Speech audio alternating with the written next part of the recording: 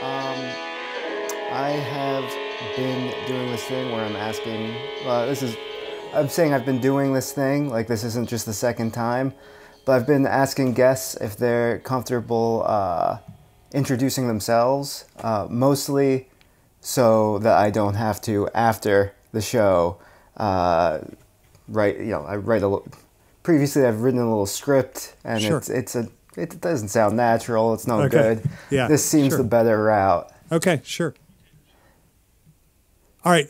So I'm Todd McGowan. I teach theory and film at the University of Vermont. I've written books on a book called Emancipation After Hegel, a book on Hegel, a book called Capitalism and Desire, which is a psychoanalytic look at capitalism. I've written a book most recently called Universality and Identity Politics, which is a attempt to think about universality as the political position of the left, and a book on comedy called Only a Joke Can Save Us. So I teach a lot of classes on Hegel and psychoanalytic theory and some cinema stuff, and I've written some books on cinema. All right, great. And you're also one of the two hosts of Why Theory, which That's is a correct. podcast I right. like a lot. Yeah, thanks. And which has gone a long way to helping me understand Lacan the little bit that I do. Okay, very good. Very good. Yeah, but particularly your recent episode on Breaking Bad. Oh, yeah. That was... Yeah. Go ahead. Yeah. So I'm actually, it's funny, I'm teaching a class on Breaking Bad right now, so it kind of coincided with that. Yeah, that, just the idea of the big other, the role of desire in Lacanian psychoanalysis, it just nailed it down to something I had a frame of reference for. That's really great. Yeah. So, and that's kind of what we're mostly here to talk about today, Okay. is Lacan. Okay. So I'll kind of give you some background of where I'm coming from. Okay, sure. Started becoming interested in psychoanalysis maybe 2 years ago, Okay. after my graduate training as a mental health counselor. And, it seems like in America in the 21st century, there's kind of a bias against psychoanalysis, and that which does exist and is still regarded highly is primarily very rooted in object relations theory. For sure. So the first I'm hearing of Lacan is not coming from the mental health world at all. It's mostly from cultural commentary, particularly left-wing cultural commentary, and it's so different from what I'm kind of encountering as psychodynamic therapy and psychoanalysis, and really foreign and hard to digest. Yeah. So I guess, unless there's someplace you're more comfortable starting, how would you... What's Lacan all about? Let me ask like this cheap, broad question. Sure. I think so the number one thing that he does is, I would say, I think the thing he's most known for is bringing the structure of signification and language into psychoanalytic thinking. So that's what he's most known for.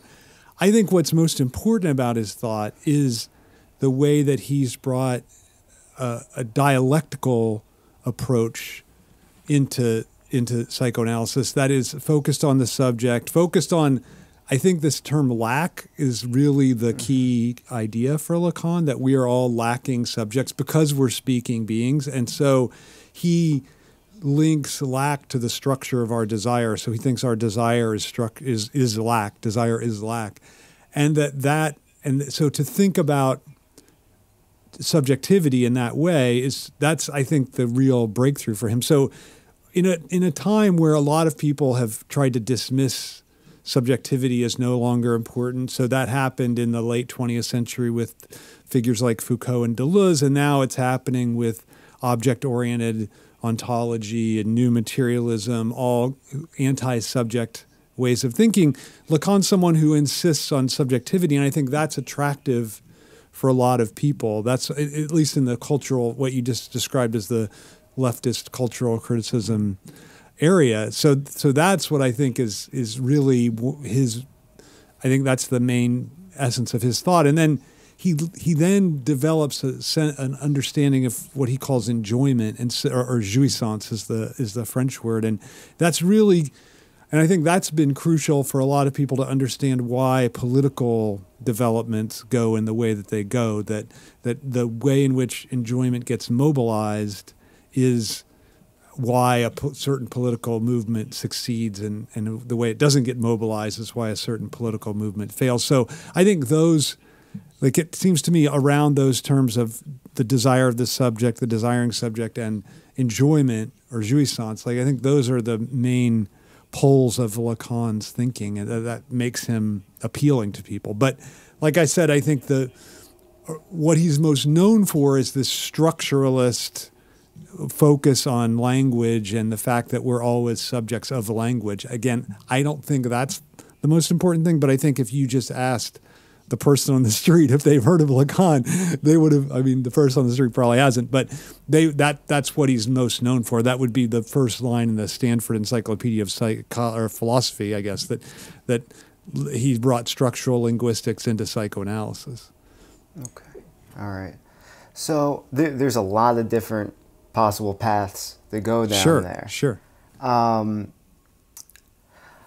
The role of desire, to me, in a lot of the Lacanian material, should I be saying Lacanian? I don't know. I don't think it matters, because the term in French is Lacan, right? So it's, I mean, the name is so I can't say that. Even to say Lacan, and it's fine. I think it's fine because his son-in-law, who's the main inheritor of his whole philosophical oeuvre, I've heard him speak several times, and whenever he speaks in English, he says Lacan. So I figure if Lacan's son-in-law says Lacan and doesn't try to say Lacan, then it's okay for everybody. I mean, I just think, pronunciation's a fetish, so just pronounce that however.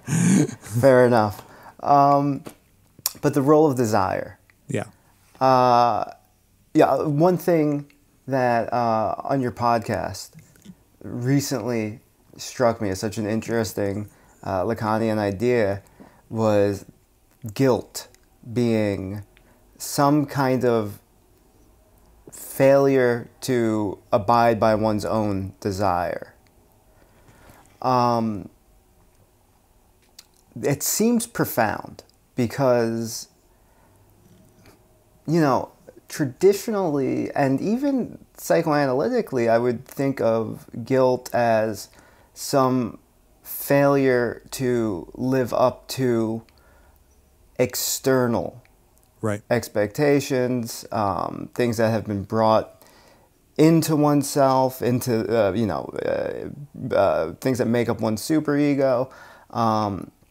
But there's something kind of intuitively real about that struck me. It's like, it's almost like I feel bad that I'm not having the best time. Like I'm not using my time right. Am I approaching understanding that at all? Right. Well, so here's the line is here's what he says. It's in his seminar in ethics, seminar 7. He says, the only thing that one can be guilty of is having given ground ceded relative to one's desire, right? So I think what he means by that is that the feeling of guilt arises when, and this is why, so when you mentioned like these external authorities, right? Like when you capitulate to an external authority, guilt arises. And so that's the sign that you've betrayed your desire, right? Like, so I think that's the sense of what he's getting at, that if I should say that's the only time he ever says that, and then he never talks about this sense of guilt ever again. But a lot of people see it as a kind of a hapax, right? Like it just is this one. For instance, Slavoj Žižek says, "Look, we shouldn't think of this as Lacan's final word at all." That they're really he develops. But anyway, the point is that it's when you have capitulated to some authority, you start to feel guilt. But the only reason you're feeling guilt is because you've betrayed your desire in seeking the recognition of that authority. So he really, I think, nicely opposes social recognition, which involves capitulation to an authority, with following desire, which is at the opposite of recognition, right? So those two things are always opposed for him. So you mentioned earlier his concept of the big other. So guilt is totally oriented around the big other, and that big other is the figure of social authority. And when one capitulates to that for recognition, that's why one is doing it, he thinks, then you're giving ground relative to your desire. So that's kind of, I think, what he was getting at in that famous statement. And not to get too nailed down in this one place, but so it's not so much that failing. It is like bringing the consideration of the big other into your subjectivity is what sets the grounds for guilt. Now you have, because you're no longer using your own desire as a point of reference, now you have the ability to fail morally. Right, ethically, right. That's right. Okay. Except he the notion of your own desire, that's not a Lacanian notion, right? So he thinks your desire is always the desire of the other. So the point is that the other is divided. So when you're confronting the other, you interpret what the other desires, and that's how your desire develops. So I look at, for instance, I don't know, the group of kids that I hang out with, and I think to myself, well, what is it that they desire? And my interpretation of their desire unconsciously then generates my own desire. And so that is opposed to gaining their recognition. So that's the difference in Lacan. Like the desire is not my own desire versus the desire of the other. No, those desires are the same. It's desire versus recognition. That when I interpret the desire of the other, that's how my desire develops. But then there's this whole other thing, which is gaining recognition and getting a symbolic identity, getting symbolic status. That's where the betrayal of desire lies. So it's in this, I want to get some kind of symbolic advancement. I want to be recognized in a certain way. And that's why guilt develops, because that seeking of recognition is the source of guilt, he thinks. So is it like, okay, I want this fancy car. Guilt would come from, if I want this fancy car so everyone knows I'm a big shot. Right. But if you want the fancy car because you know the fancy car is good because your friend likes it, that is still desire. And that...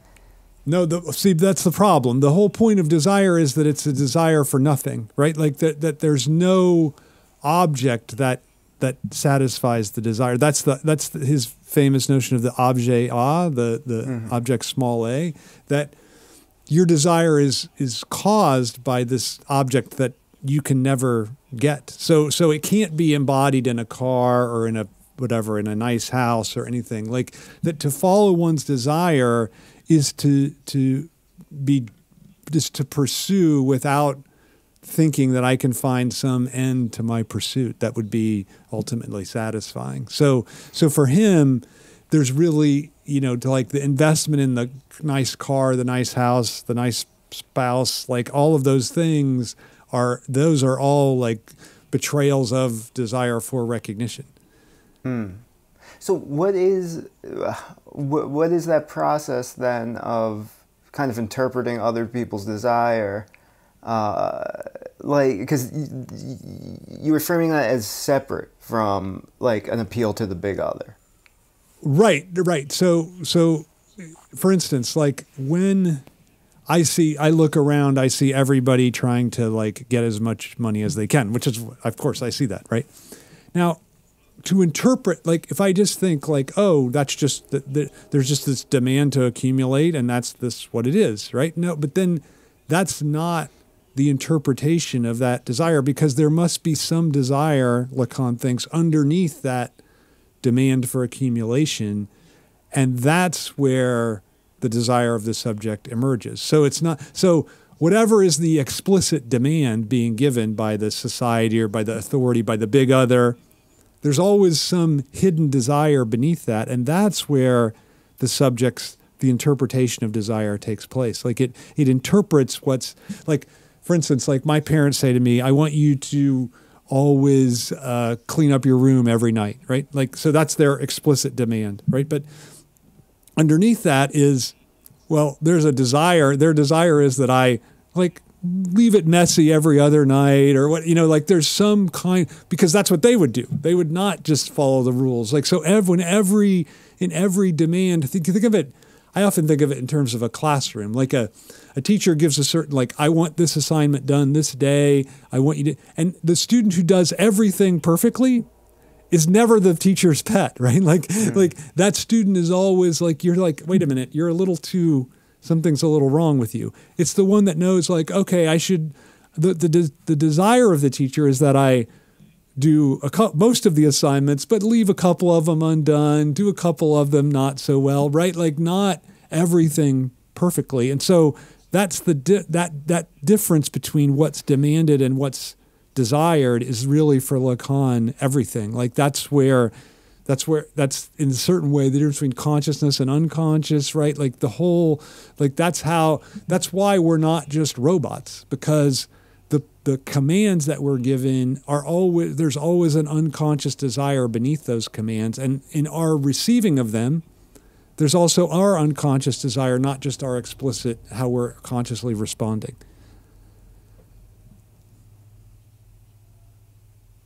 Okay. So we always desire kind of like a limited, sort of messed up version of what we're explicitly asking for. That's right. That our desire, like we're given, think about I think this works even socially, right? Like we're driving down the highway, there's an explicit command, 65 miles an hour, right? No one just follows the demand. Like everyone interprets, the law is not the big other, but everyone interprets the law as not really meaning what it says. And they're right not to. Like, right, they're right to, anyone that goes just the speed limit, you're behind them, you're like, what the hell is going on here, right? Like so that's because they've taken that demand literally and haven't interpreted the desire beneath it, which is, okay, go a little bit faster, that's okay, right? Like, and so that's true of in every social interaction, Lacan thinks, that there's an explicit demand, and then there's an unconscious desire lying behind that demand, and that's why every demand must be interpreted. Every command must be interpreted. Okay. All right. I think I'm going to steer us back to kind of basics in a minute. Sure. I want to stick with this for a second. Yeah. This might be okay. Well, I'll ask the question not the question I really want to ask, because I think that will take us too far into this. But is it an ethical question then? That's kind of how one should engage with others, is by not taking them at their literal word, but it kind of interpreting what they're really asking for. That's right. I mean, although Lacan thinks that we do that unconsciously, right? Like that's our unconscious response to the demand of the other, right? Like that's, we interpret this desire unless we're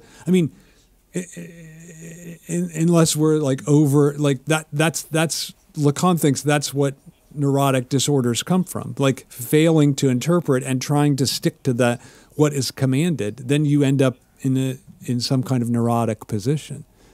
Okay. Yeah. Trying to give what is literally asked for. Right.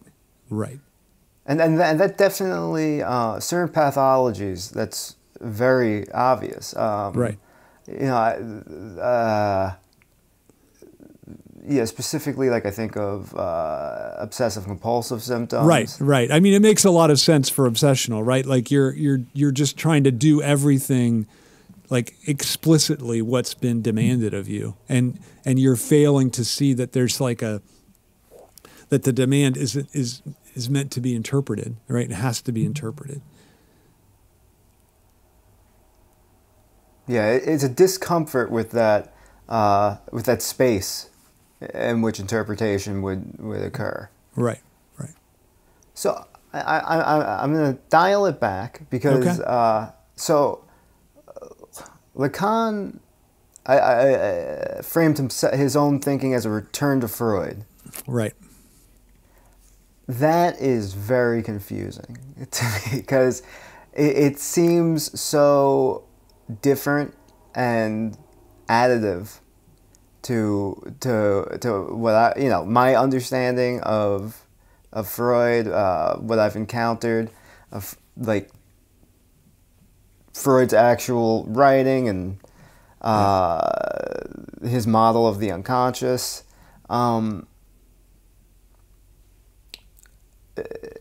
To me, it strikes as an interpretation of Freud, which I guess would be also true of all the other strands of psychoanalysis that come into existence after Freud.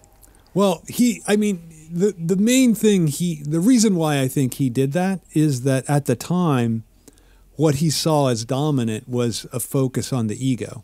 And he thought that was an utter betrayal of Freud's sense that the unconscious completely disrupts the authority of the ego within the psyche. So to me, it's really a return to the displacement of the ego, the priority of the unconscious, and the concept of death drive. So I think that those three things are really what he's getting at when he says a return to Freud. And I think the other thing that he thinks is that, and it's true, if you read, certain books make this clearer than others, and I think the three early masterpieces, so Interpretation of Dreams, Psychopathology, and the Joke Book, they make clear that Freud really understood the role that signification played in subjectivity. And I think that's so Lacan even says that, look, Freud, because he was writing before the birth of structural linguistics, couldn't have put these things in the way that I'm going to put them, but he already anticipates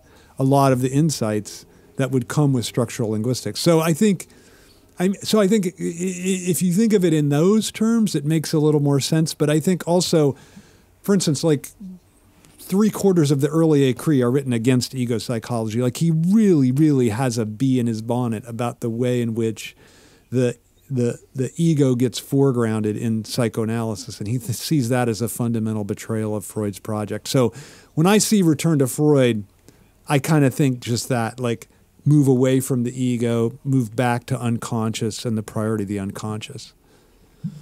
So the American ego psychologists, their whole view of the end game of psychoanalysis is to give supremacy to the ego. Right.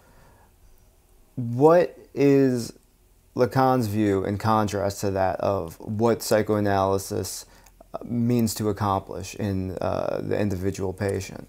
Right. So I think the best way to think about that is this line from the new introductory lectures on psychoanalysis by Freud, where he says, "Wo ich war, soll ich werden," like where, and it gets interpreted by ego psychology as where the id was, the ego shall be. Just like what you said, like this, we're going to put the ego back in charge of the psyche. So Lacan gives his own interpretation of that, and he says, no, what Freud's really saying here is where it was, there I shall be. And so I think he's trying to say, we're going to take this, what's been thrust upon me, psychically, socially, familially, and I'm going to make that the site of my subjectivity. So for him, subjectivity is the end point, not the mastery of the ego. And subjectivity for him is not a subject of mastery. It's a subject that's divided, split, and sees itself out in the object, in this, what we just called object A. So it sees its own division out in the world. Like it sees that it is, like he loves this phrase, I am that, like I am that thing. Like I have to realize it's a recognition of my own, you might say it this way, it's I take responsibility for my own form of enjoyment rather than just saying this form of enjoyment has been thrust upon me. So that's, I think, and in a certain way, it maybe doesn't seem that different, but I think it's pretty radically different because it recognizes my lack of mastery, but my taking of responsibility. Whereas I think that ego psychology really wants to insist on my mastery over my own psyche. So this is a very fun episode because I get to ask for clarification a lot. Okay, yeah, and, good. The way I'm going to do that is I'm going to say what I think is my misunderstanding of what you just said. Okay. And you let me know. Okay, good, great. So where the ego psychologist would say, no, every place that the id is acting up and acting in the world, we are replacing with the ego who will operate on the reality principle and be able to navigate the world in this adaptive way. But what Lacan is saying from the same quote is, no, the problem isn't that the id is acting up. The problem is that the individual is being acted on and acting in accordance with all of these outside expectations, desires that aren't their own, and what needs to be replaced with all of that action, with all of that appeal to the external is allegiance to the internal, allegiance to individual desire, and kind of a natural, truer way of being. Is that close? Rightish? Rightish, okay. But here's what, let me just amend slightly, right? So Lacan fundamentally rejects the difference between internal and external. So for him, whatever is internal develops through the external. So it's not like I can reject the external. It's that I have to recognize that this thing that has been imposed upon me, that's my form of enjoyment. Like that's the way I enjoy myself. So I have to take responsibility for this thing that seems like it's external to me. So it's not just, I'm going to insist on what's internal, because he doesn't, the difference for him doesn't really exist, because my desire emerges through what's external to me. So it's not like I can rely on some true internal desire I have. No, for him, there's no authentic desire that doesn't come first from the other. So my desire first comes from the other. So I can't assert some priority of some internal desire, right? So, but what I can do is take responsibility for that desire as my own, right? Like that's for Lacan, the gesture at the end of psychoanalysis. Like I take responsibility. I say that's what I am. Like I'm that thing. I'm that. And so take responsibility for what I've done, for what I desire, for how I enjoy, right? Like I don't look at a certain way of that I have of enjoying myself and say, oh, that's bad, or I've gotten that from someone else, or I know I take responsibility for it. So that's what he's getting at, I think. So it's not, so everything you said is right, like except that notion that it's going to embrace the internal, because it's not internal separate from external. Okay, so let me try this again. Okay. All right. So I'm going to be a good student and make my teacher happy, not because I want to make them happy, but because it makes I get a kick out of it. Sure. And I have to make sure that I'm doing what I need to get that kick. Does that That seems really good, right? So rather than relying on this external authority of the teacher, right? Like you realize that this is my own, it's my own thing, right? Like it's my own thing to please the teacher, right? If that's the thing that you have, right? So it totally changes the way that you perform in the class, right? Like you're no longer relying on that external figure for recognition or validation. Instead, you're confronting the fact, and this is, Lacan has a very famous statement where he says the big other doesn't exist. And so what that means is, okay, of course the teacher does exist. The teacher really is there. But as a substantial authority, the teacher isn't there. And so that you really can't rely on that figure because that figure is divided just like you are. The teacher doesn't know what it wants any more than you do. Like when the teacher says, I want all of you to pay attention, the teacher really doesn't want you to totally pay attention. So all these, like the teacher's authority, it has to be understood as divided so you can't rely on it. So that leads to the position you just articulated. I have to just rely on, this is my own form of enjoying myself, of finding satisfaction. Yeah, because it's an act. I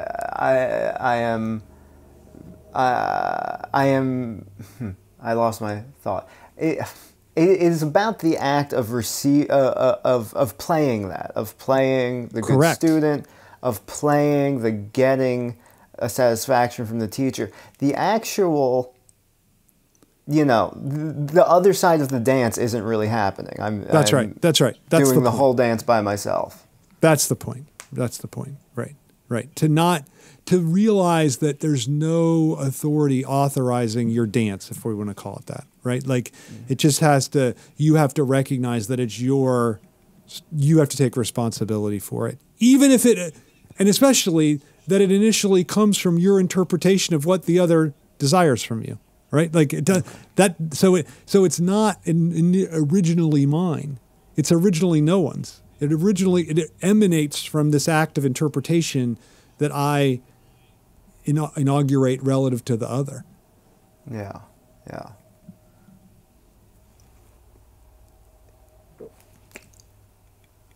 The term other and big other. Yeah. Can you unpack those or it? Yeah, sure. So there's two different terms that are important. So the little other is just the people that you run into, right? Like just the everyday people that you're encountering. The big other is that figure of social authority. So it's not a political authority, right? It's not the president, the king, whatever. It's a social authority. So I always like to think of these old teen films like The Breakfast Club or whatever, right? Like it's the force of popularity. Like it is, and it's exacting, right? Like it makes certain demands on people, like wear these kind of clothes, drink, smoke pot, like all these things that you have to do, be athletic, get good grades, whatever it is. Like that's talk a certain way, right? Like use certain words. Like you have to do that in order to get the recognition from that big other. Although the point for Lacan is the recognition never comes because the big other is inconsistent, divided, and thus can never be the source of recognition. So the attempt to capitulate to the big other is it's infinite, right? Like you're constantly trying to, what is it the other wants from me? Okay, I'm going to try to do that. You do that, that doesn't work. You don't finally get the recognition you're looking for. So wait a minute, I'll do this.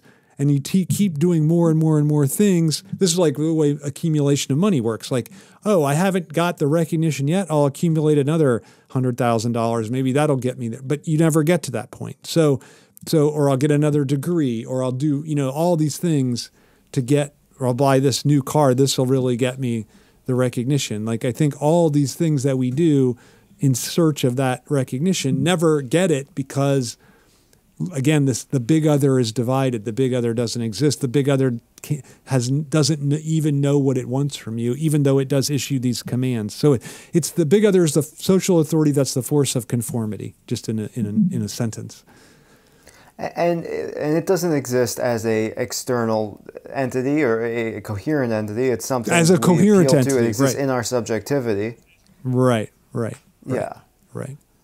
And it has a social existence, sure. Like there are people that incarnate it. Like Like even among my faculty, there's a certain number of people that are the ones that really incarnate the big other. Like when they speak, everyone kind of listens, and they sort of set the agenda for the department, right? And so they do have a tangible existence, but they don't have an existence in the sense that they know what they want, that they have a consistent position.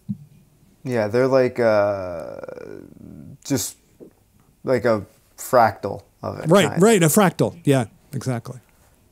But also the little other doesn't exist. Is that right? Well, the little other is divided, right? Like everybody that you encounter is divided, right? That's correct. And like subjectivity and itself. The way you're relating. Oh, sorry. No, that's it. But the way they exist in your subjectivity when you're relating to them doesn't exist, though, outside of your subjectivity. That game you're playing with them of either trying to give them or deprive them of what they want, that is... When we say don't exist, I think we mean doesn't exist as a coherent entity. That's right. That doesn't That's exist. correct. Yeah. You're right. This may or may not be an aspect of them. That's right. It could be just your own fantasy, right? Like that's again part of Lacan's point, that you relate to this little other through two mediating structures. One, the big other. Like I always, my relation to the little other is never direct. It always goes through the big other and then to the little other. Mm-hmm. But it also it has a fantasy structure. Like the entire way that I relate to the world is through my own fantasy screen. So that's very important for Lacan, that that fantasy structure determines what counts as important in what I see, right? Like, so, I don't know, a rapacious capitalist looks out with a certain fantasy structure and only sees potential objects for accumulation, right? Let's just say the most sort of silly example. Or a sexual, vehement sexual being looks out and sees only potential sexual conquests, right? Like that's all that really registers in that person's look. So that's the way in which the fantasy structure underlies what we're even capable of seeing, Lacan thinks, including in the other, what I mean especially is in other people. So we're, just as people, we're all encountering one another, but like almost as visitors to each other's realities. That's right. That's right. Yeah. That's why Lacan really insists, and this is a change. So early, I think, so his first seminars like 1955, he will use this term intersubjectivity, but then he banishes it. He never uses it, precisely because he thinks we only encounter the other subject as an other, right? Mm-hmm. It's like I'm just the little other to you, you're just a little other to me, mediated through the big other. There's no one-to-one subject-to-subject relation involved. Okay. Yeah.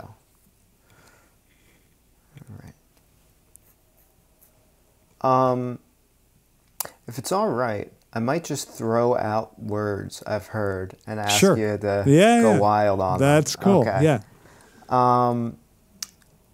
Okay, actually, let me not do a word, but this is, this is the phrase I think of most with Lacan, is the unconscious is structured like a language.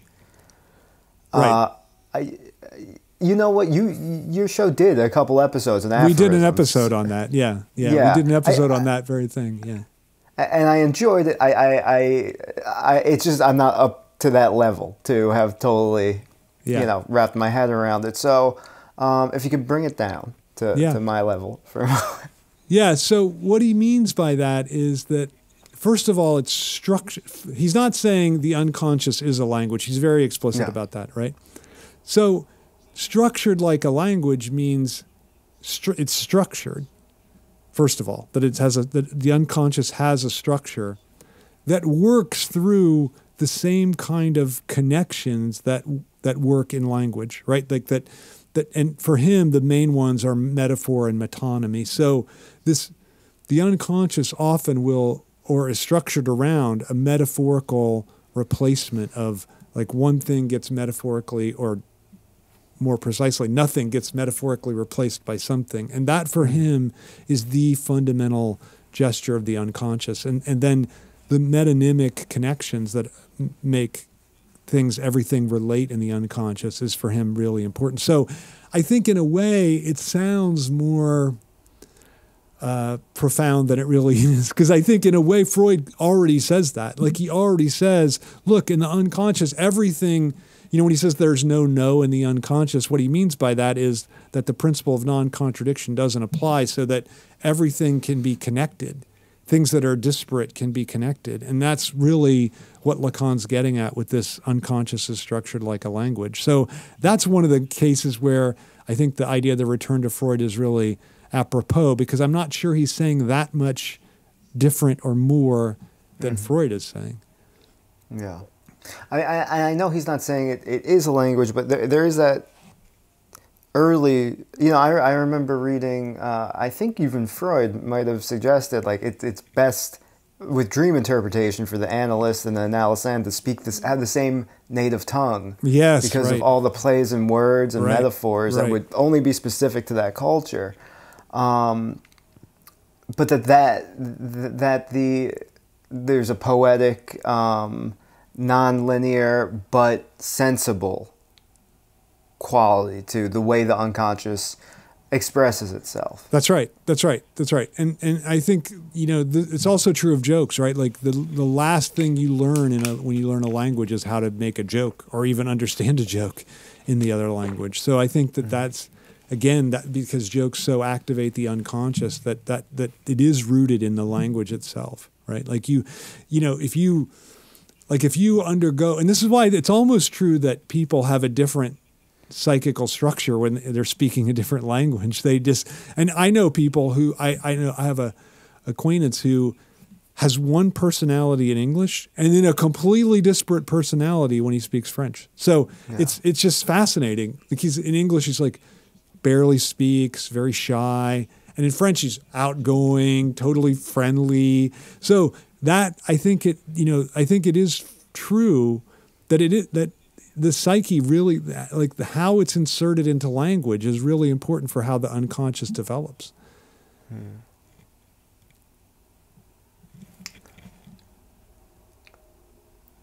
I'll jump to another one. Yeah, because sure. I don't have any clear questions on okay. that. Sure.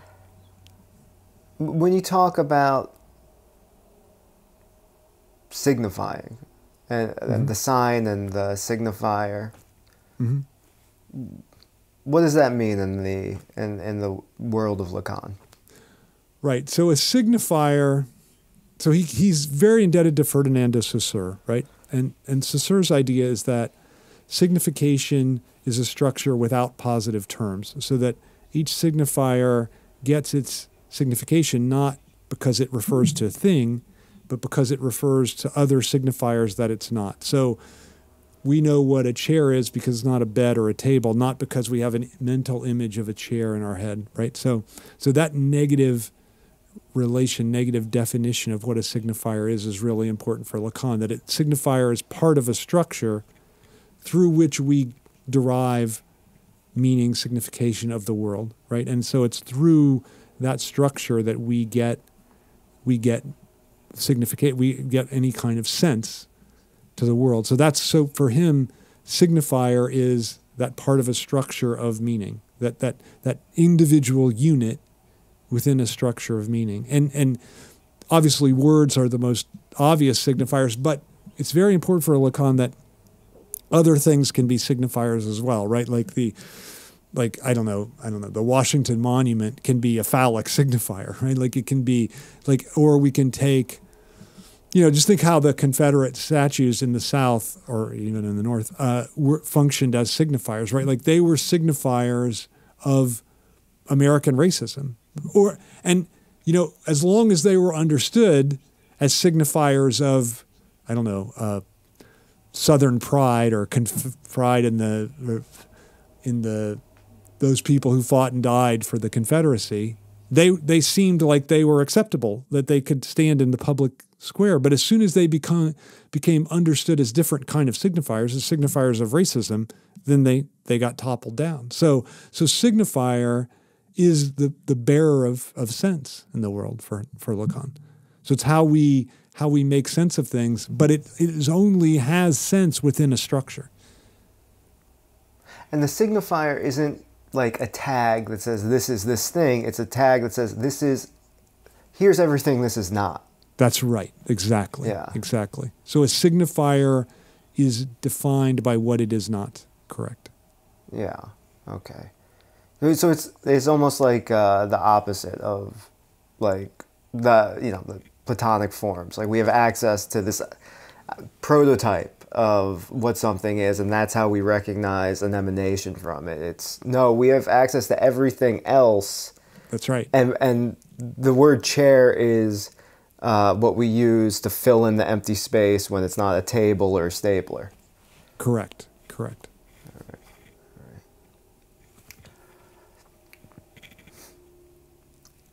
I'm gonna. Well, okay. The real that one is kind of a mind blower. Yeah. Yeah. So go ahead. I can just riff on that. Yeah. So the real is, I think, Lacan's most important category, right? So he has this tripartite way of understanding existence: symbolic, imaginary, real. So the symbolic is the structure of signifiers. So it's the most straightforward register. It's the one that we all exist within the symbolic. The symbolic is what gives our existence in the world meaning, significance. And so without it, we would just, if we were stripped of the symbolic, we wouldn't be able to function. We wouldn't have any idea of what anything meant. Okay, the imaginary is what we see. So it's a world of images that get their meaning from the symbolic. So he famously in Seminar 1 says the imaginary is hooked on the symbolic. What he means by that is the image doesn't have meaning in itself. It has meaning through the symbolic register that underlies it. So there's a real priority of symbolic over imaginary for Lacan, and he thinks that for too long, psychoanalysis prioritized images and the imaginary, and he wants to change that priority to the symbolic. Now the real. So the point is, though, that the symbolic isn't fully consistent. To go back to that word we used earlier, it's not fully coherent. And it has points of incoherency, points where the symbolic structure just breaks down. And that's what he calls the real. So he'll often use this term, an eruption of the real. So there are points where the symbolic structure breaks down, the real erupts. And and this is why you mentioned the political importance of Lacan. This is why a lot of people really are drawn to him for political importance, because you can see different political events in history as eruptions of the real, like French Revolution, Haitian Revolution, Soviet Revolution, say, as these moments where a certain symbolic structure was going along fine, maybe had some contradictions, and then the contradiction explodes, the real erupts, and a change takes place. Like geocentrism going along for thousands of years, right? All of a sudden, the contradictions within the geocentric system start to make it untenable. Real eruption, shift to the new symbolic system, heliocentrism comes about. So that's how it happens politically. But individually, right, what can happen is I have a certain symbolic universe. Certain things are possible within it. Certain things are impossible. The real is the impossible that can happen. So certain thing, I don't, for instance, I'm, let's say, as much as anyone, I'm happily married, right? So I don't believe that my spouse would ever cheat on me. But I walk home one day and she's just there in the bedroom with somebody else, right? So that would be an eruption. All of a sudden, it wouldn't just be that my relation was breaking up. It would be something that I didn't think that was for me psychically impossible actually happened. And so that the fact that it happened would be shattering to me, and that would be an encounter with the real for Lacan. So the real is the impossible. The real is when the impossible actually happens. And Lacan's very fond of using mathematical structures to show how this occurs. Like he loves the way in which you put things in a series, and then certain positions become impossible within the series, because the serial structure makes certain things possible and then makes certain positions impossible, and that impossibility is the real. So whenever, with that, and this is true of any symbolic structure, it always has this point of the real where the impossible is what seems to be impossible but actually can take place. Okay, all right. So, I mean, you were talking about in dialectical terms. Yeah. So to bring it back to that, there's a tension, there's a contradiction, there's a thesis and an antithesis. And before, that tension gets so bad, so intense, and before it can become a synthesis, what elevates it to that is that eruption of the real, of the tension gets so bad it breaks.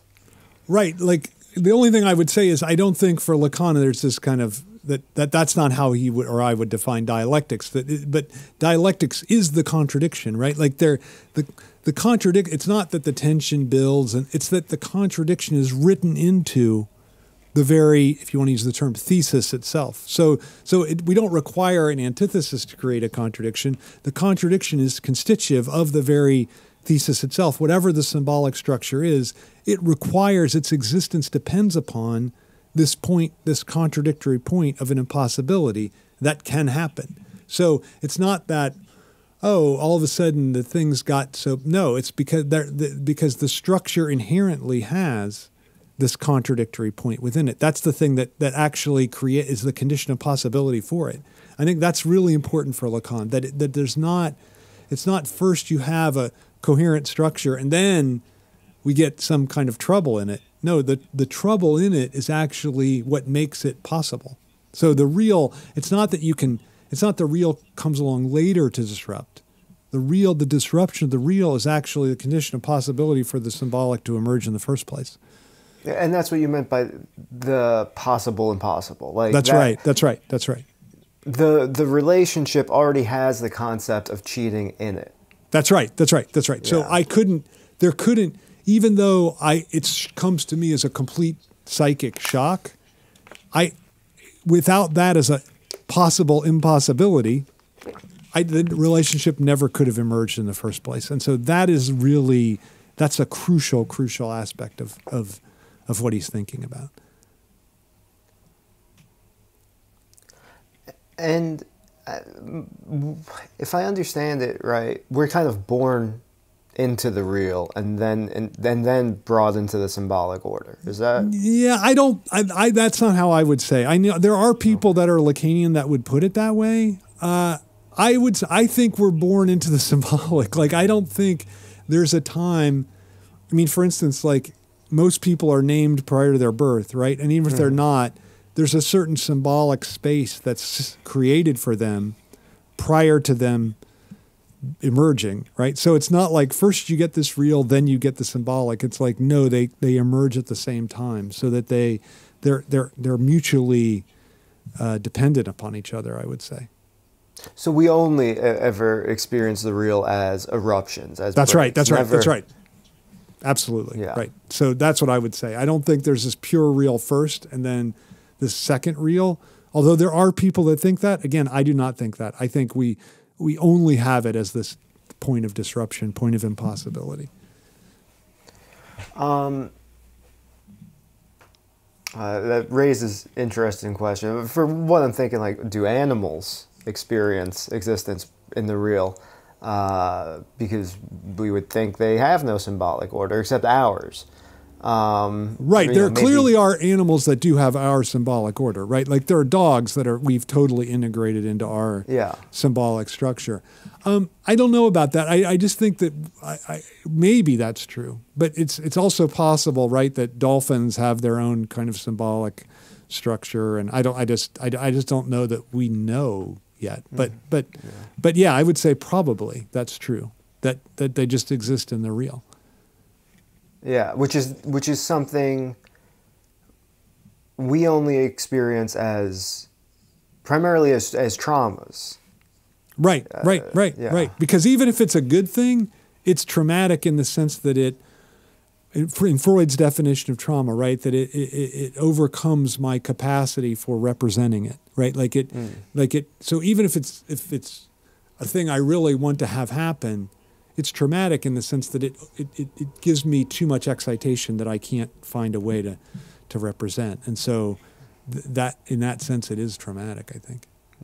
And the way Lacan as an analyst worked with that was talking about it until it was integrated into the symbolic order. Well, no, actually, like his idea was we're going to try to isolate this thing that can't be integrated. So and embrace what can't be integrated. So it wasn't an attempt to integrate the real because it can't be integrated ultimately. So the point is to recognize and reconcile oneself to the real, like the real, recognizing that the real is more you than the symbolic structure itself, right? Or is equally you. That's really important to him. What is that? Like, I understand what those words mean, but what does that mean for the individual? Well, for the individual, so it would mean like, okay, so I'm totally destroyed by this infidelity, right? Like, I have to recognize that that infidelity is integral to my subjectivity. Like, that's, rather than saying like, oh, I got to find a way to integrate that, I got to find a way to embrace the disruption, like to see the disruption as itself my part of my form of enjoyment. Because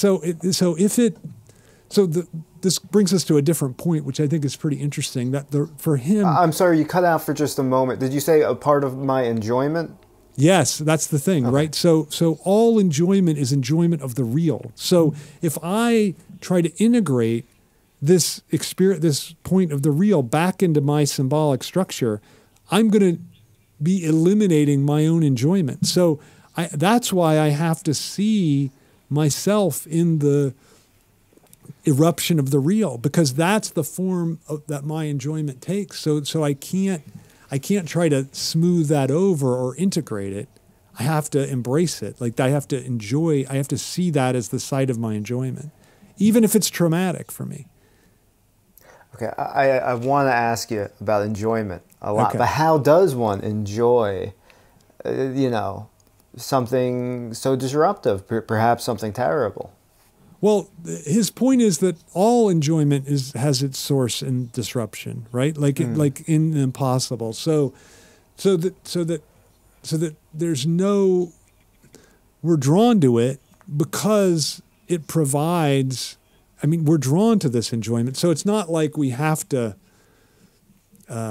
find a way to accept it, because we are inherently drawn to it. We're drawn to the things that provide us enjoyment that are at the same time disruptive. So he's just trying to say, let's try to clear that path, to integrate that into one's integrate the disruption into one's subjectivity, rather than seeing it as this foreign thing that's been thrust upon me, right? Like that I think is the real nub of his, whatever his kind of cure would be. So it's stop trying to get to this equilibrium where you're totally living in this uninterrupted symbolic order. You're human, you love drama, you love disruption. You need to be true to that, or you're just going to be ripping yourself apart. Yeah, that's pretty good. Yeah. I think that's a pretty good way to put it. Yeah, that embrace the things that are disrupting your equilibrium. Yeah, I think that's a good. I like that. I think it's good. It's very French. Well, I've always been kind of a Francophile, so maybe that's... I think that offsets a lot of because in my early curiosity with Lacan talking to specifically therapists, a lot of it is like, sorry, it's interesting, it's bullshit though, and it's kind of this francophobia, I think, a little bit, right. Not in a like place coming from like a real chauvinism, but in a like discomfort with French thought and how Baroque it could be. Right. I mean, it's very just to keep to in line with what you're saying. Like, it's very much aligned with Jean-Paul Sartre and existentialist philosophy. I think. I mean, Lacan is relatively the same age as Sartre. They knew each other, and I think he, in a way, they were kind of doing the same thing. Although Sartre doesn't believe in the unconscious, but I think more or less, it's Lacan's version of psychoanalysis is a kind of existentialism, I think, like in just in the way you were talking. I mean, that just the way you described it sounds very existentialist to me. Yeah, kind of. I mean, it's not Sartre, but with Camus and the myth of Sisyphus. Right. Like, exactly. Yeah. Right. No, you can love that boulder. It's exciting. What a interesting story you're living. Right. Yeah. I mean, you could see, like, the boulder is his thing, right? Like, and that comes back to Lacan's notion of das Ding, or the thing, right? That is the source of your enjoyment, even though it's the thing that burdens you as well, right? So I think that makes a lot of sense to me. So, okay. I want to ask a lot about enjoyment because it seems important. I think it's vitally important. But let's, you know what? I'm just going to throw it out there. Enjoyment, okay. Jouissance, go for it. What's happening there? Yeah, so I think it's like we were just saying, I think it's born of and generated through disruption. And it is, he says, there's this great line, it's in one of the later seminars that I don't think is translated, but it's like, he says that jouissance is that without which life would not be worth living. And I think that's a pretty good way to understand. So enjoyment is what gives our life a sense of like it's worth living to us. And again, what he's trying to get at is that it's really through, I think, loss, sacrifice, disruption that we find enjoyment, because it's not, and I think this is really important for him, that for him, what we enjoy is always what's missing, right? What's absent. Because when the object is here and present, its banality becomes evident to us, right? Like we realize it loses its sublime quality. And so it's only as absent, he thinks we elevate these different objects. He says sublimation elevates an ordinary object to the status of the thing, or das Ding. And so that ability to sublimate, to find an object that's absent as the source of our enjoyment is, I think, really, that's to me the way of understanding enjoyment, that it occurs through this act of sublimation, that where we sacrifice some part of ourselves, we sacrifice, say, the utility of the object. We don't use it. We make it into this thing that's prized and absent. Like to me, like one great example of enjoyment is the collector, right? Like the collector takes an object out of use and then enjoys it, but enjoys it as part of the collection. So it enjoys specifically not using it. So that, I think, is a real, like, utility and enjoyment, I think, are one way to understand enjoyment is to see it as not utility. Like it's things are not being used. Okay. All right. They're not being used. Huh. I think I got lost there for a minute because I got stuck on what I initially thought I was understanding. Okay, what did you initially? And then we'll kind of work from there. That it's almost like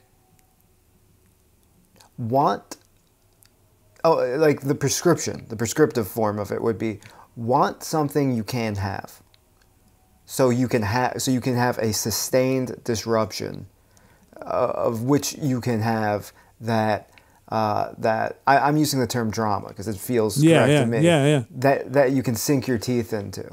Well, that's the capitalist form of enjoyment, right? Like want something always strive for what you can't have. But I think Lacan would say, look, you don't have to want something you can't have, because everything that you can have, you also never really get, right? Like that's the point. Like for instance, I think you can think of a relationship this way, like, right? Like there's always, you can enjoy a long-term relationship with someone. Why? Because there's always part of them that's inaccessible to you, right? There's always something that's inaccessible, and it's that absence, that what's inaccessible is that's what you're enjoying when you're with them. So even the things that are present for you are the things that point to this thing that's absent that you don't have access to, and so that's what you enjoy when you're with the person, I think. So that's for me one way to think of it.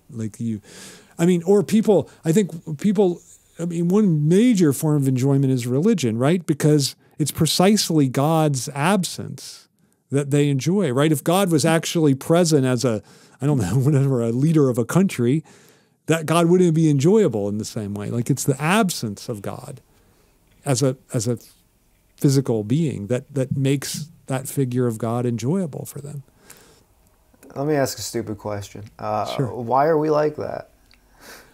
Yeah, I think what Lacan would say, because he's a structuralist first and foremost, is that because we're beings of language, right? Like he thinks that if you're not a being of language, you can find satisfaction in obtaining the object, right? Like let's say a lion eats a gazelle. It's just satisfying. But if I eat a pizza, as I'm eating the pizza, I think like, wow, I can't, this is going to be done soon. That's too bad. And like my enjoyment of the pizza is actually linked to what is not there. Or I'm thinking like, wow, I can't wait to have that piece of cake for dessert as I'm eating.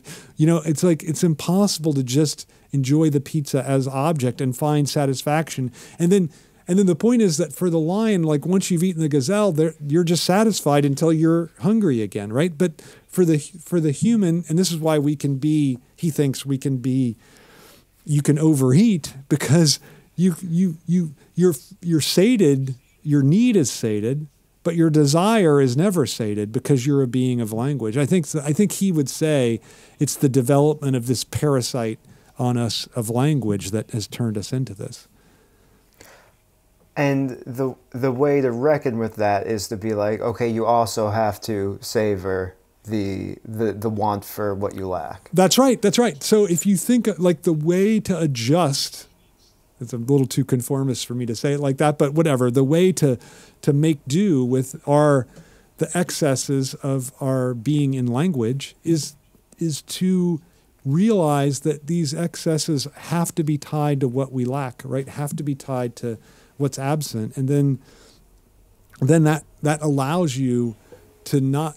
I mean, just to put it in a kind of stupid metaphor, it allows you to avoid overeating, right? Like it allows you to see that even when you're not, when you're lacking the thing, that's your way of enjoying it. Like that's the only way you have of enjoying it. So it's a kind of a, I don't know, kind of like in a way like anorexia as a model for understanding enjoyment, right? Like you understand that you're always eating nothing, right? And that's really the way to make sense of your enjoyment. You're eating the frustration. That's right. Yeah. And then it ceases to be frustrating, right? Because you see that like what I'm actually enjoying is what's not here. And so I don't have to be constantly thinking like, how can I bring this thing that I don't have here if I know that I only can enjoy it in its absence, right? Like then I kind of overcome that need to constantly accumulate more. I mean, I think in a way it's a very anti-capitalist kind of thinking, because it's like capitalism is bent upon making more things present to me, right? And Lacan is about recognizing the enjoyment through what's absent. Yeah. You know, I think this is you know, I'm in my mid-30s. So I'm a millennial, and I grew up playing video games, and I occasionally still do, and they're so advanced now, and so much less fun than they were in, like, really kind of hitting a sweet spot in the early 2000s of just being a little clunky and just fun enough, but like you could see the next step that it wasn't at. Yeah. That's a great example, really, right? Like that it's the very imperfections of the little clunkiness of the video game that make it a source of enjoyment. Then when it gets too perfect, it actually no longer provides the enjoyment that it once provided in its imperfect or clunky form. And I think that's really, really good. And you know, it's a way to actually, I mean, I don't think you even need to necessarily go to analysis to do this, but it's a way to think like, oh, okay, the imperfections of my whatever car, say, are the things that I enjoy about it, because I don't have to worry about keeping it perfect. Like if I get a little dent, it's fine. So this idea or like the imperfections of my partner, like to see the way in which the imperfections are integral to what I love about that person. So I think that's real. There's really a kind of almost a practical, many people have said this to me, there's like a practical self-help component to what Lacan is saying. And I think that is true. Like there is a way to kind of reorient yourself around the imperfections or the failures or the things that seem like they detract when they actually are constitutive of the value of a thing. Okay. You know, I don't... There's what that means in practice that... what does that mean? Just enjoy it? Just enjoy it for what it is? With all of its frustration? Yeah, I think you have to reinterpret the frustration, right? Like you and I think it makes you less frustrated. I think it really does. Let me give you an example. So my spouse, she doesn't do it so much anymore, but she used to always leave the lights on in every room, and it would drive me crazy, and I would get angry and frustrated. And then I realized, like, the fact that she doesn't care about our electric bill is integral to the fact that she cares a lot more about people and like how people are doing rather than like these stupid things and how much money. And so then I realized like, well, that's really what I love about her. So like I see the way in which what's lacking is also what creates this excess that is what I love and what I enjoy about her. So I think that's just a really practical kind of she'd be pissed at me for saying this, but I know. I listen. It actually sounds very sweet because even that, you know, you're describing your wife as kind of having this real kind of altruistic, you know, exactly, right. And but that's like an imperfection, like from like the idea of a person, right? So, exactly. When you're looking at that, she forgets. She's not good with the lights. It's like, oh, I'm just seeing the other side. I'm seeing the other side. That's right. I love that way of looking at it. Like it's like a dent in the person. Are you looking at the dent, or are you looking at it from the other side? And then it looks like an excess that's a benefit, right? Like it. So I think you have to see the way in which both those things are operative. I think that's really, to me, that's one of the best practical things that's happened to me from engaging with Lacan, I have to say. Yeah. And enjoyment is very present in political eruption. For sure. That makes sense in that political eruption, for good or ill, comes from a place of we are not in what we want to be, the situation we want to be, and we can imagine it. And it's a reveling in that frustration. Right. Yeah. Right. I think that's right. That Tom, I really like that way of putting it, that many political, to me, the Trump movement is all about enjoyment, right? Like it's all about how he is so good at mobilizing not just the enjoyment of the right, but the enjoyment of the left too. And it's all, and it's never about really changing the structure, right? It's about finding a way to enjoy the thing that threatens us, right? So I loved the way in which, so I think it was in the 2018 midterms, all of a sudden there was this caravan of Central Americans coming up through Guatemala, Belize, Mexico, and you know, fastidiously covered by Fox News. And then the election took place, and then that caravan just disappeared. Like it was no longer of any interest at all. And so I think it was fascinating for me because it just showed that the threat was necessary for the form of enjoyment, right? Like the threat, we enjoy the threat. And so I think that's what a certain kind of enjoyment, what I would call right-wing enjoyment, requires this enemy threat to be, you know, threatening to take us away our form of enjoyment. And that's the only way that our form of enjoyment is actually a form of enjoyment for us. That if it's not under threat, if it's not threatened to become absent, then there's nothing enjoyable about just being American, right? Like it's just nothing without this threat to it.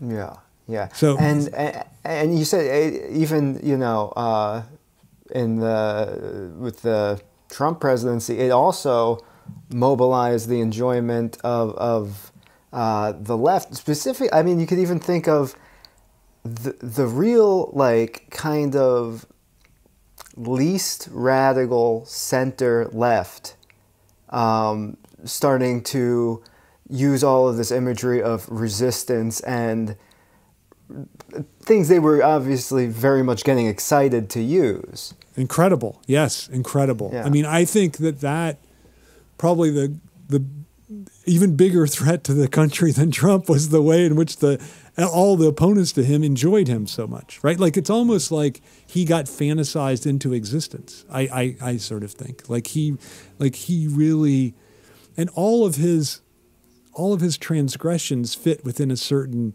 fantasy space of what is the thing that we most abhor, right? And so we want to create this thing that we most abhor, and so we can continue to abhor it. So I think that's really, I think that to make sense of what's happening now politically, I think almost requires some concept of enjoyment. It's not just an added thing. It's like that is the thing functioning, especially today.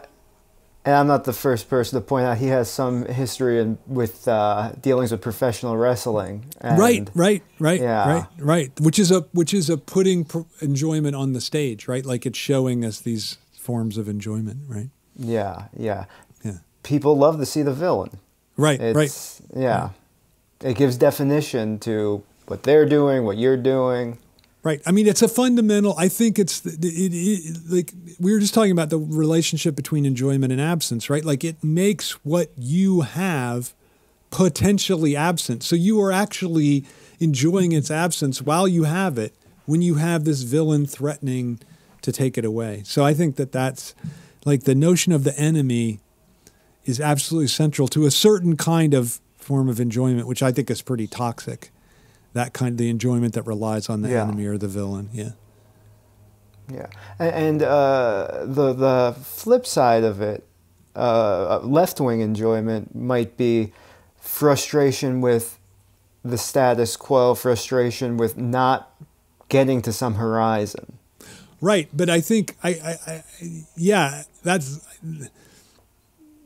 Okay, that would be I would call that something like a deformed form of left-wing enjoyment, because I think a genuine left-wing enjoyment is kind of what Lacan advocates, like enjoying what's absent, because what's absent is, and I think this is really important, that what's absent is what we all have in common. So it is fundamentally egalitarian and universalist, that we're all tied together through lack. So and that enjoyment of absence it's not like some people can get it and some people can't. It's available to everyone. So I think, to me, the opposition between right and left enjoyment is precisely this enjoyment of absence versus this enjoyment of the enemy, right? Like that to me is the right-wing form of enjoyment. So I think that to me that's how Lacan is really helpful for thinking about a political situation. But for that more, like perhaps healthy version of a left-wing enjoyment, wouldn't that only really be possible in a society that's met a lot of the left-wing aims? Okay. No, I see why you're saying that, Tom, but I don't think so. Like I think that because I think that in a way the whole point, we were talking about this earlier, is the struggle towards it, right? Like that enjoyment doesn't exist outside. Like it is the struggle for equality that is already the enjoyment it found in that enjoyment of absence. So I don't think it has to be achieved. I think it's in the struggle for it that enjoyment gets accessed. But that struggle for it implies the frustration. Right. No, it's frustrating. Sure. Yeah. And that frustration you could draw enjoyment from. Right. And this is what jouissance is. Right. For me, yeah. I think that's how I interpret it. I don't want to take up a ton more of your time. I'm not sure what your availability is. Within the real, that even gets broken down a bit. There's the real, and is it the imaginary real, something like that? Well, Slavoj does that. Lacan never does that. Okay. So yeah. Right. I should go soon, but yeah. So I'll just go through what Slavoj does. So the symbolic real would be the real that I was talking about. The way in which there's a certain, like say the system of whole number, say the system of whole numbers, right? So the square root of, or system of natural numbers, the square root of -1 would be a symbolic real within the system of natural numbers, right? Because it has there's no natural number answer to it, right? Yet it's a function you can perform within that system. So that would be the symbolic. Now, the imaginary real would be like alien, right? Like some kind of image of a thing that's so disruptive we have no way to make sense of it. So that's the imaginary version. And then the real version would be the way in which we recognize our desire within some kind of scene. Like, I don't know if you've seen the movie Psycho, but this is Slavoj's example. There's a great point in Psycho where Norman Bates has cleaned, the murder's taken place, he's cleaned up the bathroom, and he's getting rid of Marion's car, and he puts the car into the swamp behind the hotel, and it starts to sink down, and then it stops for a minute, and he looks like, oh my God, the car's not going to go down. And Hitchcock makes us as spectators aware that we are invested in him covering up a murder, because we're all like, oh, I hope that car goes down and he doesn't get caught. So that would be real. Like that's this real of our desire manifested itself. But again, that for Lacan, those aren't three different things. That those are, for Lacan, there's just the one real. And that's just Slavoj's way of trying to further differentiate things. Can I ask about one more broad thing? Sure. Lacan's take on the Oedipus complex and the phallus. I remember maybe 2 years ago watching a video about it and just his different take on what the phallus is, and being like, this is the first thing I've understood at all of anyone talking like that. It's coherent enough for me to just like decipher. I don't remember what the video said, so I'm okay, you asked me. Yeah. So phallus for Lacan is a signifier, right? That's the crucial thing, that it's a signifier, and it's the signifier of symbolic law. So it's the signifier that grounds, it's the master signifier for him, it's the signifier that grounds the symbolic structure.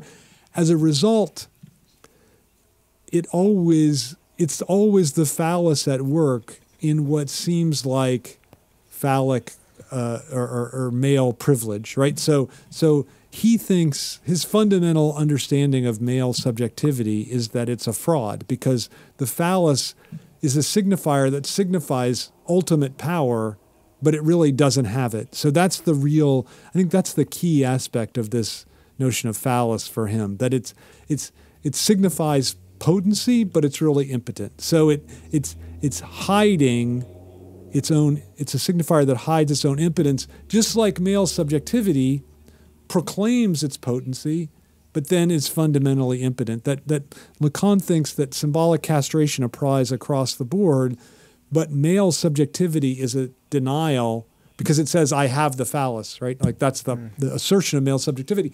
And no one can have the phallus because the phallus is a symbolic structural position. So for him, male subjectivity is fundamentally this lie that hides its own impotence. And he sees the phallus as this signifier of impotence. So we're all castrated because we're all subjugated to Speaking external beings. authority. Right. Yeah. Right. And we all desire to have the phallus, and part of male subjectivity is this playing at having it, even though there's an understanding that one doesn't. Right. I mean, I don't think a lot of men understand that they do, but some do, right? Like I think a lot of men think that they really have it. And one way they try to assert having it is through like driving a nice car. Another way might be having a lot of women conquests, right? Like all these things about accumulating a lot of money, all these ways of asserting one's phallicity. But they're all, for Lacan, they're all signifiers of impotence. Okay. All right. Well, I'm not going to ask any more questions. This has been super helpful. Oh, Tom, great. It's been so fun talking to you. Thanks. Is there anything you'd like? I'm going to link to Y Theory. I'll link to your YouTube channel. Sure. Is there anything else you'd want listeners to know or to look out for? No, nothing to plug. Just, I hope they read a lot of Lacan and Freud. That's the. And I think this would be a good primer. That's how I'm going to use it. Okay, great. Thanks, Tom. Right. Great talking to you. Thanks so much. Have a good rest of your day. You too. Bye. Bye. Hope you enjoyed the show. If you did, please like and subscribe. And if you're listening on a podcast app, please leave a rating. It helps a lot. Thanks.